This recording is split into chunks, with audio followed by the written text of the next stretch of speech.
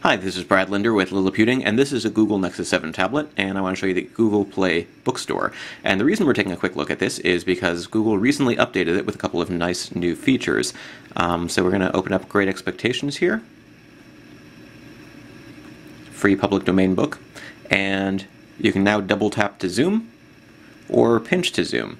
So that should make it easier to navigate text in certain books.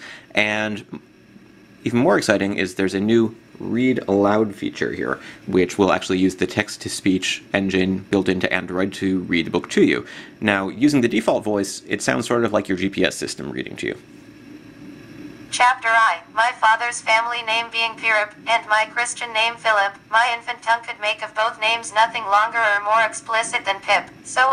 So it's not the most exciting thing that you've ever heard, but one of the nice things about Google Android is that it supports third-party text-to-speech tools. So I've installed one here called Ivona, and I've downloaded a nice little British voice, which works well for Dickens, and we can hear what it sounds like.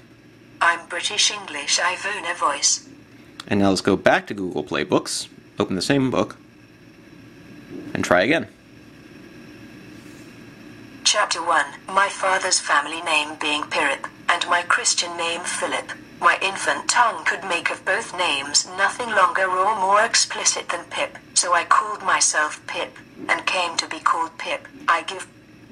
So there you go. It sounds much better. Now it's not quite as good as a professionally narrated audiobook, of course, and this isn't the only ebook app available for Android that supports text-to-speech. You can also use the FB Reader application, which has a speak. About FB Reader 1.6.8. FB Reader. And there's another application called Cool Reader, which I also like.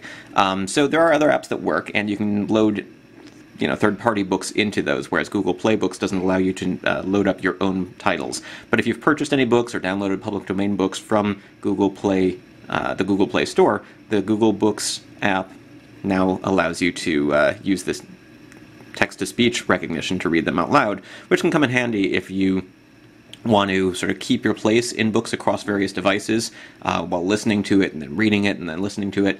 Lets you listen to a book in the car or on the train or somewhere else where you might not want to pull it out and pull out your Android device and read it, but then you can pick up right where you left off because it does synchronize your progress. So anyways, that's a pretty nifty update to the Google Play Books app, and I just wanted to give you a quick overview of how it works and how it sounds. This is Brad Linder at Liliputing.com.